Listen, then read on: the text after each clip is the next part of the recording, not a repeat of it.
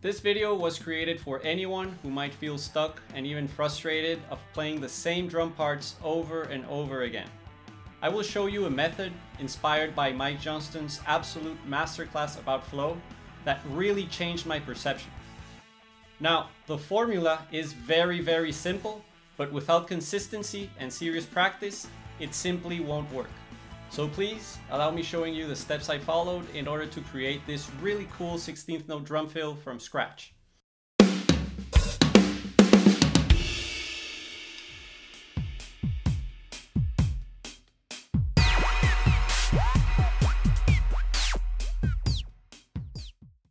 Before diving into the exercise, we need to define some of the basic components of our drum fill. These are the length, time signature, and subdivision. So in this case, we're going to play a one measure drum fill, which we will play in 4/4, meaning that we will divide our measure into 4 equal beats.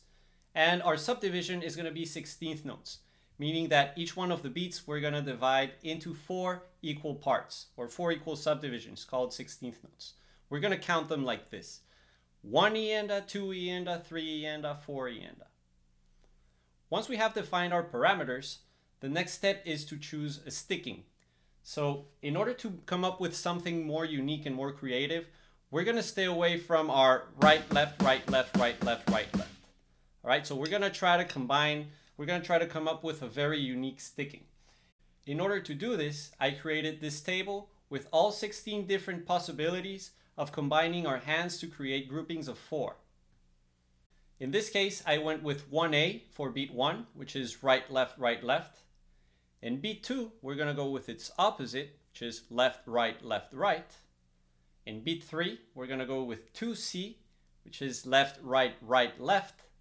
And then in beat 4, we're going to play 1A one more time, which is right, left, right, left.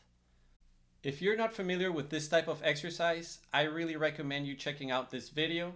It's a 1-hour workout with 24 different patterns from stick control. It's very helpful. So please go check it out if you feel like you need to. Something very important that I forgot to say earlier is that first we need to be able to play this without accents, because if I play it with accents,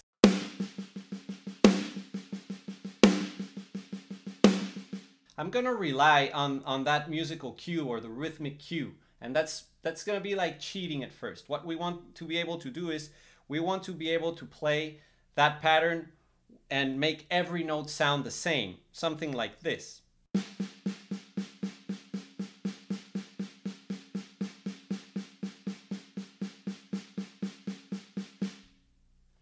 Something that helped me a lot memorizing this pattern was to play quarter notes with my feet.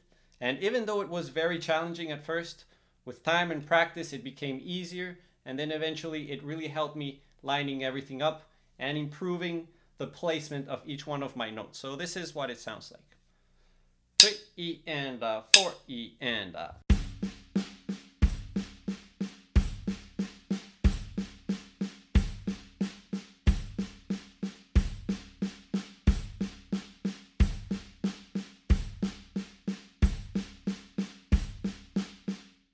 Of course, when you practice this over and over, speed just becomes a consequence of it. I didn't practice this at higher speeds. I was just able to play it faster just from playing it and practicing it slow.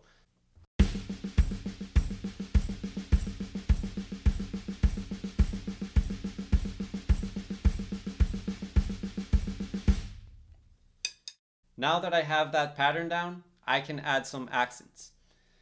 Here, you literally can do anything you want. You can accent any notes you want. Everything is going to give you a different musical pattern. In this case, all I'm going to do is I'm going to accent all the right hands first, then all the left hands.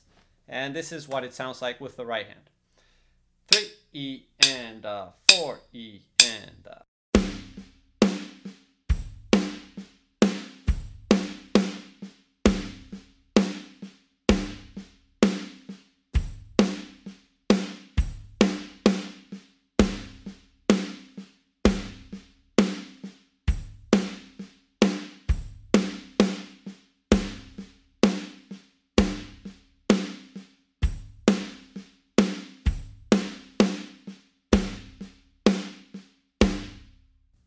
Now with the left hand, 3 E and 4 E and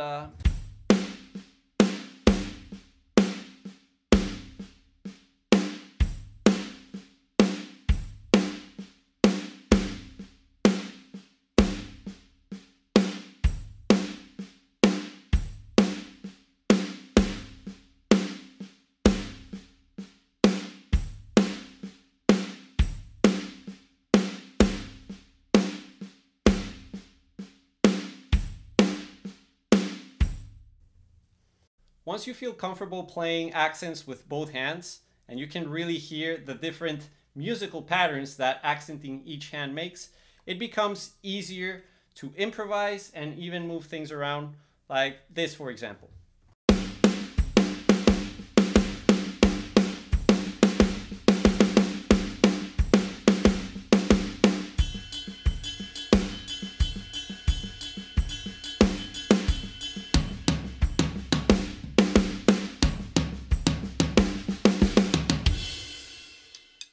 Once you get to this point, it becomes pretty easy just to orchestrate things. All we need to do is decide where each stroke is gonna land. So what I'm gonna do is I'm gonna keep my right hand accent on the snare for beat 1. The E of 1, I'm gonna go the snare drum. Then the and of 1, I'm gonna hit another accent, this time on the floor tom.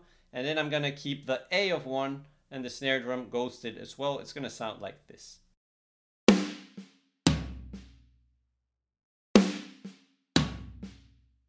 Then beat 2, I'm gonna play another ghost note on beat 2 on the snare drum with my left hand. Then the E of 2 I'm gonna play on the hi-hat. Then the and of 2 I'm gonna play another ghost note on my snare drum with my left hand. And then the A of 2 is gonna be a right hand on the floor tom. And one more thing, in order to get that hi-hat a little bit like a cooler sound, to add more crisp to it, I'm gonna play the bass drum and open the hi-hat like this. That's what I'm gonna do on the E of 2.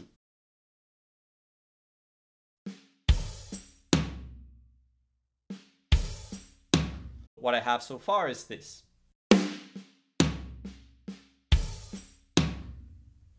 Then beat 3 is left, right, right, left. I'm gonna play accents on the snare with my left hand, and I'm gonna keep this time my right hand ghosted on the snare, like this.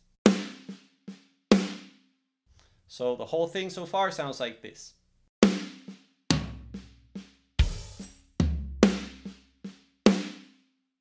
And then finally we have a right, left to finish it off. You can do anything you want there. What I'm gonna do is I'm just simply gonna go like that. So 4 E on the snare and on the floor tom. So the whole thing sounds like this.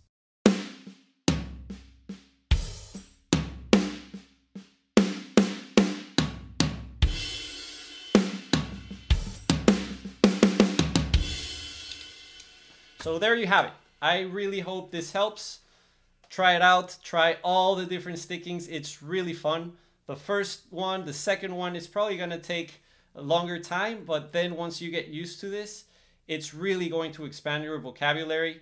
Mike Johnston was right. This is an amazing way to create new drum parts. What you can't really see in this video is the amount of work and amount of practice I had to put to get to this point right now. I know some people learn really fast. Some people don't learn as fast. I feel like I need to work a lot in order to learn these things. So I've gone through a lot. If you feel like you need assistance, if you feel like you're stuck and you need some guidance, right now I'm offering one-on-one Zoom lessons. The first lesson is completely free of charge. All you have to do is email me to info@drumnationtv.com, and I'll do my best to help you create an efficient practice plan and to keep track of your results as well. My goal is to help everyone around me become a better drummer, and in the process becoming a better drummer myself. So let's get to work. Let's practice. Let's take this seriously. If you have any questions, if you have any comments, please write them in the comment section below. And other than that, if you like this type of content, please hit the like button and subscribe to the channel. This is really gonna help me move forward in improving my production and hopefully posting these kind of videos more often. So thank you very much. I'll see you guys next time.